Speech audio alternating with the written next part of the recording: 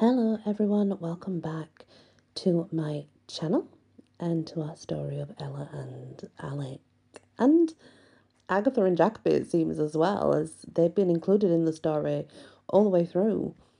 So let's head back now to Agatha. Opening my eyes, I find myself in bed, not just anywhere, but in Jacoby's cottage. I remember this room from my last visit. I blink hard, trying to remember how I got here in the first place. I recall Jacoby opening a portal to his cottage, but after that, everything gets fuzzy. Turning over, I find Jacoby standing beside the bed. He's all things bare-chested and fierce. A girl could find worse ways to wake up. A speech begins without any specific planning from my head. I blame the bare-chested thing. I dreamed about you last night.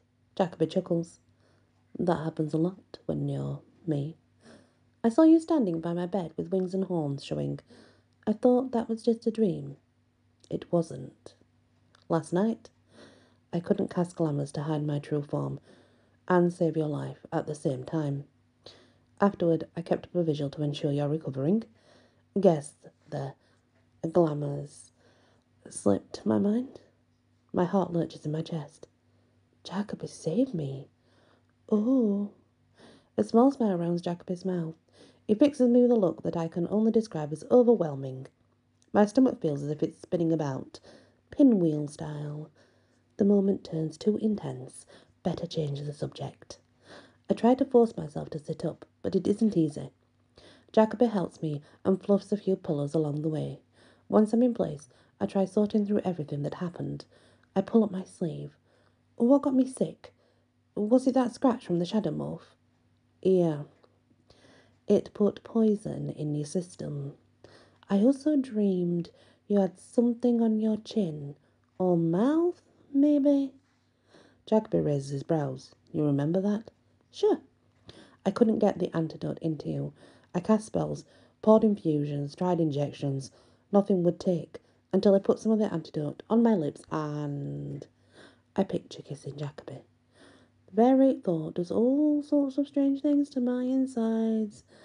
Maybe I heard him wrong. You kissed me, I ask, for medicinal purposes only. Oh. I focus on Jacoby's lips. His mouth is full and firm. And what would it be like to kiss him while I'm awake? The idea sends waves of warmth and attraction running through me. Looking up, I meet Jacoby's gaze. A fire lights his eyes, and a beam of light shines through my comforter. It's coming from my hip. A memory appears. I felt this way when Jacoby and I were swimming in Sweetwater Cove. My moonbeam mark started glowing back then too. Grabbing a pillow, I set it over the spot. This is awkward. I don't see why. Many elves have magical tattoos. Where did you get yours? I was born with it. Really? Jacoby steps closer. May I see your mark? You didn't check it last night. No, I was more concerned with other things. I blush. Oh, I seem to be saying that a lot today. Bit by bit, I pull the comforter aside, revealing the image of a crescent moon with 3 stars. The mark glows on my skin, along with some odd words that Jacoby traces with his fingertip. Everywhere the prince touches me, there's a trail of electric excitement on my skin. It's the most beautiful thing I've ever seen, he says. A bubble of awesomeness forms around us. The rest of the world seems to vanish. Can you read the words? Jacoby nods. What do they say? Tell me. I can't. That's your true name, Agatha. If I say it aloud, it lets the logic hang out there. We'd be bonded. Yet again, I can only manage a single word. Oh. A rhythmic thud echoes in from the outside the windows, breaking the moment. I can't decide if that makes me happy or depressed. What's that noise? I ask. It's probably Xanos. He normally checks in the morning. Jacoby crosses the room to look at the window. His mouth thins a worried line. What is it? I ask. Trouble. Jacoby stands straight and tall. Suddenly he's all princely again. You know how Naladel is the queen of Moonshadow, which is the opposite of Moonbeams. I'm the Prince of Fortitude, and my opposite is minuscule. We don't play well together. One of their representatives is on the way. His name is Froth, and he's a top counsellor to their leader, Kaiser Mandrake. How can you be sure? All minuscule wear plague masks, and Froth's version is rather dark and pointy. He also carries a particular walking stick. My eyes widen. Plague?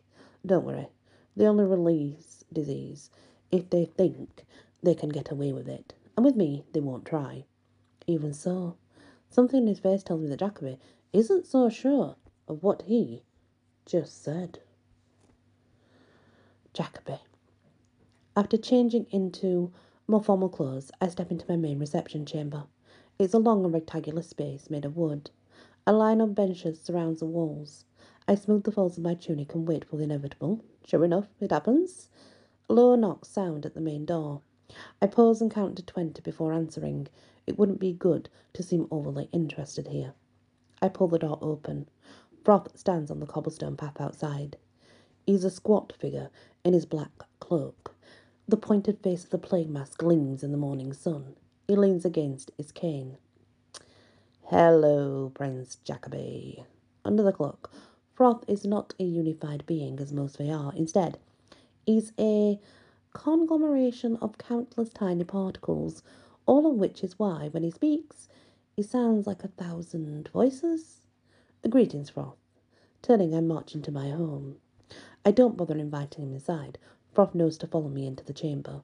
Once we're both inside, Froth gets right to business. I am here for one simple reason, says Froth. Your herd is gone. Your power is nil. Over the years, I've learned to carefully school my features.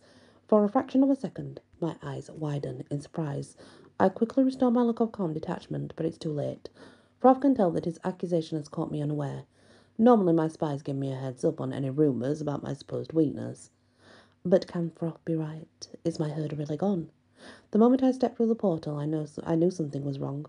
Normally, I would have gone to check on my herd at close range, but they seemed so peaceful, I didn't want to bother them. Then Agatha fell ill. Whatever worried I may still have held, got past and pressed to the back of my mind as I focused on healing her, and then watching her recover. I turned the idea over in my mind. It isn't possible for my entire herd to just have vanished.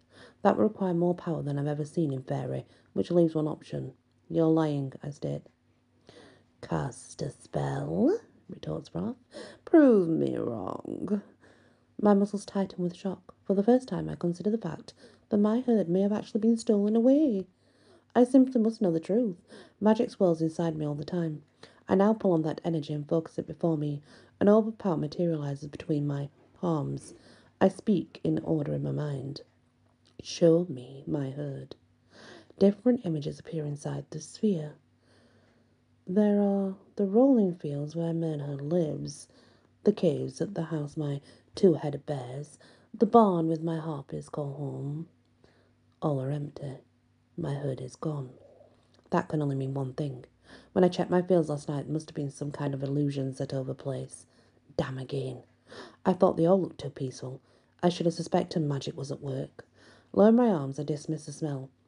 In this moment, I wish Froth had an actual face instead of a mask. That way, I could read his features. Without seeing any expressions, I must run through the logic of this situation. The smart money is on the fact that Kaiser Mandrake has somehow kidnapped my herd and now wants a ransom. Why are you here? I ask. It isn't what I wish, but what my master requires. He knows you're a clever fellow. He asked me to stop and inspect the situation. I spin his words from my mind. Inspect the situation. Kaiser Mandrake sent Froth over here to find out if I'm unprotected, which I am. And what are you looking for in particular? You have quite the collection of healing herbs and magical items.